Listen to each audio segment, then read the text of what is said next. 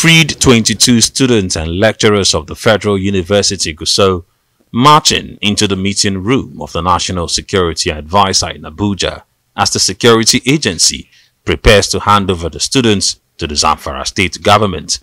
One of the students, Hafsat Ibrahim Shema, while speaking on behalf of others, narrates how they spent about 207 days in captivity while commending the federal government for coming to their rescue. I feel highly honored on this wonderful opportunity given to me to thank the Almighty Allah and thank the National Security Advisor and the government at large for their job for the safe release, having been in captivity for over 207 days.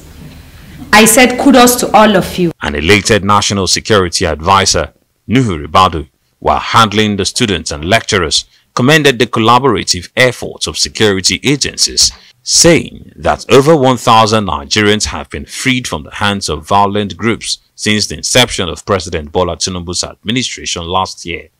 This is yet again a success story in our efforts to free all those being unlawfully held in captivity.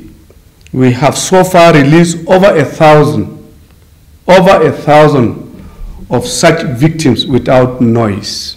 NSA Ribadu, while talking tough, also warns violent groups and other criminals to stay clear from abducting or attacking Nigerians, as the federal government is strengthening law enforcement and other security agencies to prevent future abductions, especially within vulnerable communities. The coordinator of the National Counter-Terrorism Center, Major General Adamu Laka, retired, who coordinated the rescue operation, also speaks on it. Such a rescue was conducted by a combined team of law enforcement agencies, and the adoptees were subsequently rescued. Going forward, we are strengthening law enforcement and security measures to prevent these abductions and strengthen physical security across vulnerable communities. This work is done by our security forces, our soldiers, our armed forces, our police, our intelligence agencies. A representative of the Zamfara government, Ibrahim Anka, who received the freed victims, commended the efforts of the NSA in coordinating the military and security operations that ensured the safe rescue of the victims. Congratulations to all of you, and also to give an accolade to the National Security Advisor and the entire security agencies that have been working relentlessly day and night, risking their lives, losing their lives and their dear ones, trying to rescue everyone.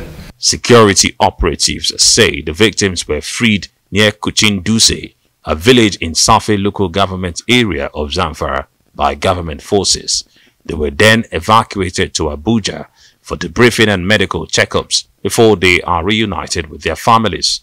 They were abducted in September last year at their off-campus hostel in Sabungida, a community adjacent to the university campus in the Zamfara state capital, Gusau.